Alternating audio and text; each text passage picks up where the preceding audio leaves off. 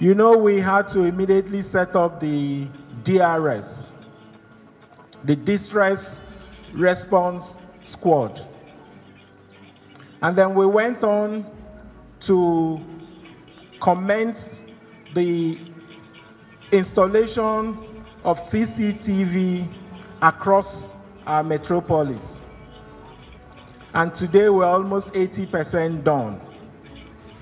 In a few weeks, we're going to be commissioning what is going to be the most modern command and control center.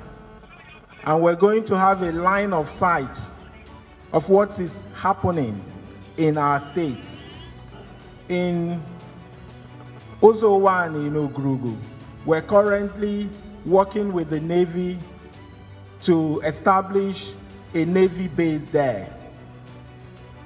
In Isuzo, where we have some dark spots, we're also working with the Army to set up a military barracks there, an Army barracks there. And the way we've seen the challenges in the water sector, we're treating it like a martial law now. We've declared a state of emergency there, as you know. So we're working day and night to make sure that we get that water to the last mile in all the households here in Enugu metropolis. You may have noticed that there's work currently going on the International Conference Center. In few months, the conference center will become functional. People will want to come here and set up their business. And we know that we have to make transportation easy for them, whether by flight or road. We get involved. So which is why we are working currently with the Federal Ministry of Aviation to operationalize the international wing of our airport. So we're expecting very soon to have not just the international wing of the airport working or functional, but we're also expecting to have the cargo terminal, which is something we're working with other private sector investments. We will not accept that there will be a road in our metropolis that is not paved. So we're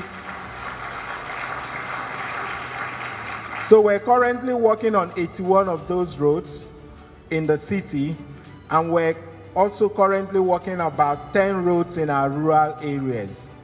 But again, our objective is to make sure that we have a road project going on across all the wards. So I have instructed my team to make sure they scope all the roads that we're going to identify a road project in each ward. Our objective is to make sure that we achieve a minimum of 10 kilometers of road in each ward.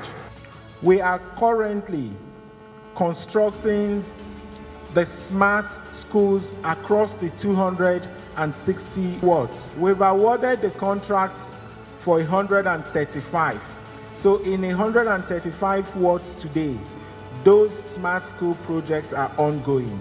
We're building currently 260 primary health, level 2 primary health care centers. And this again will be across the entire 260 wards in Enugu State. Already awarded the contract of 30, and we're just about to award additional 100.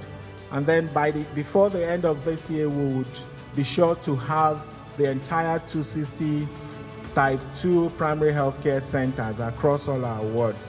Of course, if you allow us to go on to talk about the different sectors we have intervened, I'm not sure 3 hours will be enough for me to talk about them.